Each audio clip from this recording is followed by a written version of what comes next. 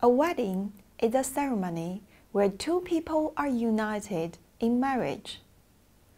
Wedding customs vary greatly between cultures, ethnic groups, religions, countries, and social classes.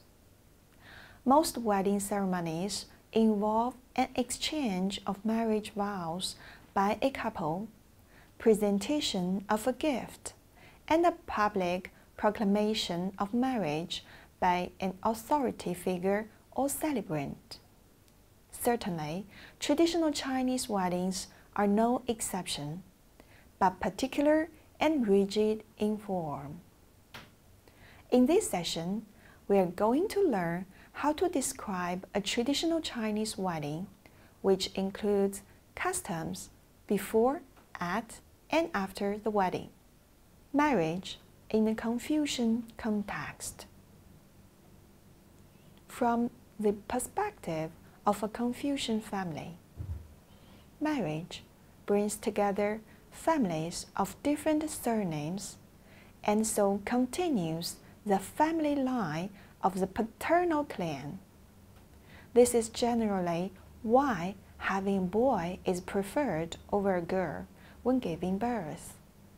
Therefore, the benefits and demerits of any marriage are important to the entire family, not just the individual couples. Let's take the well-known story of Niu Lang, Cowherd, and Zhinü, the weaving maid, for example.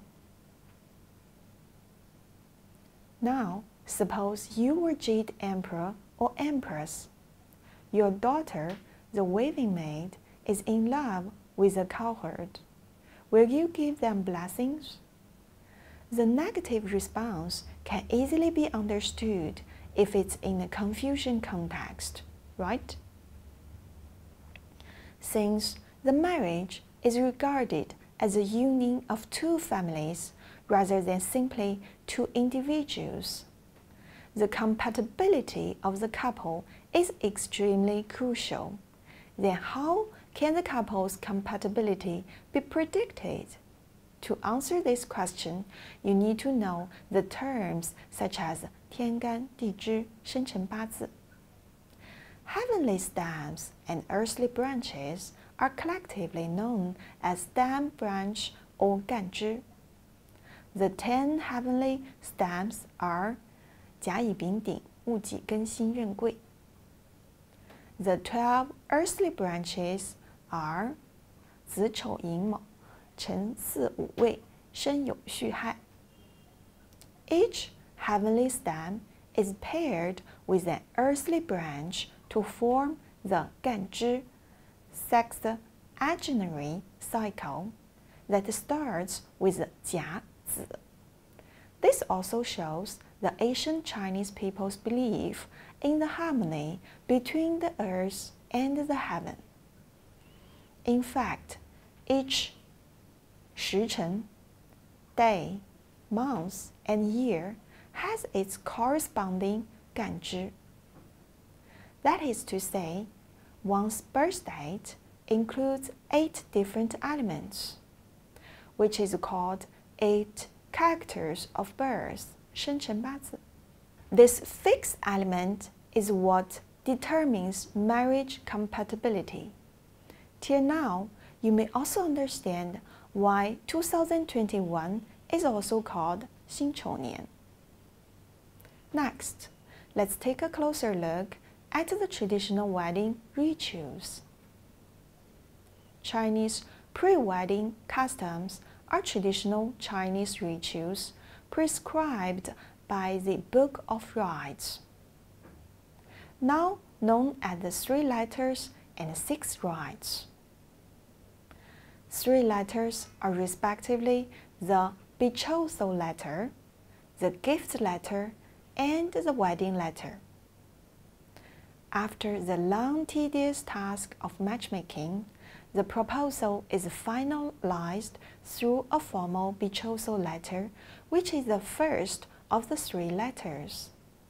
This letter is supposed to outline the couple's intentions to marry and set out their vows. The betrothal letter is then followed by the gift letter, which basically documents the details of the gifts that would be given to the bride's family. The final letter is a wedding letter, which formally welcomes the bride into the groom's family. 6 rites include 纳采, formal proposal, 问名, asking for the 8 characters of prospective bride from the groom's side to confirm compatibility.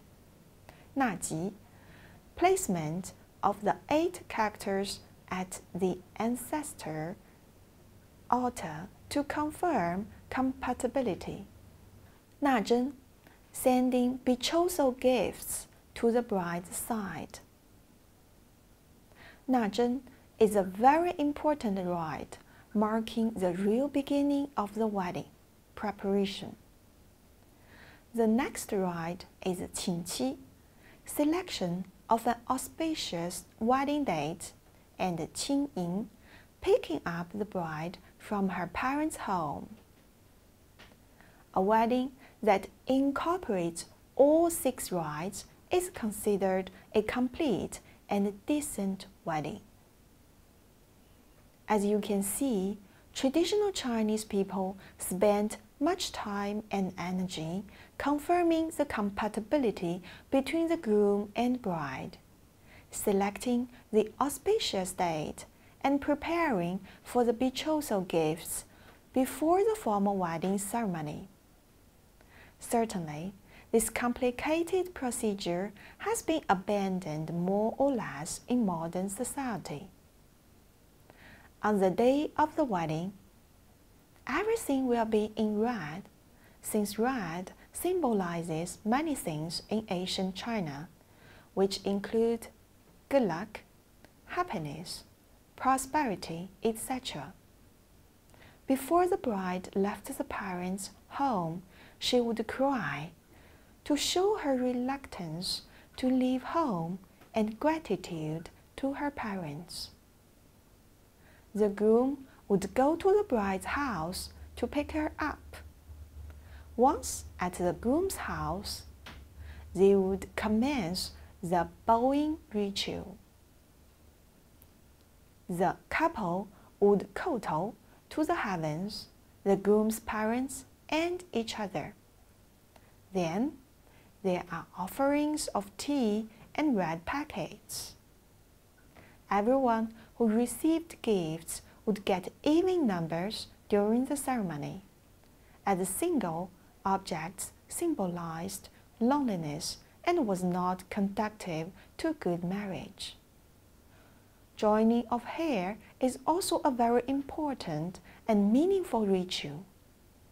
In traditional Chinese culture, one's hair represents oneself. At a traditional Chinese wedding, the bride and the groom both cut a lock of their hair, which is then tied in a knot and put in a bag to keep. This small ritual towards the end of the wedding signifies the tying of the knot and becoming one in flesh and blood to live happily ever after.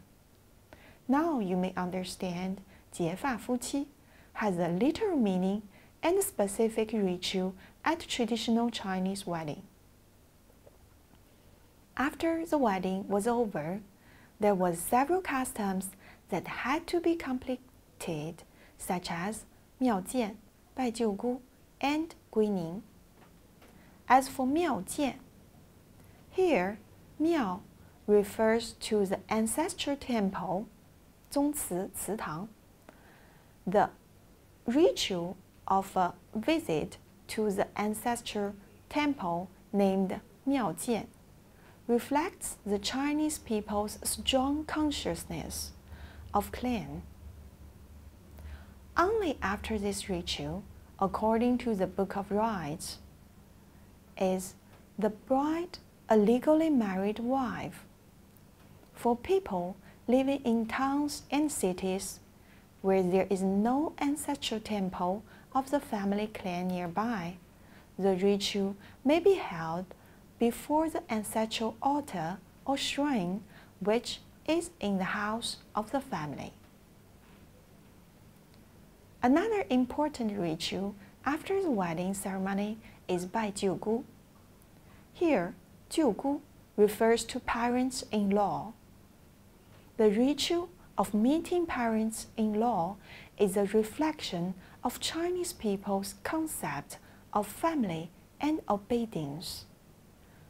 归宁 is a bride and groom visiting the bride's family to give gifts and show respect. This was also known as 回门 and usually regarded as the end of wedding ceremonies. To sum up, in ancient China, marriage is a union of two families rather than simply two individuals.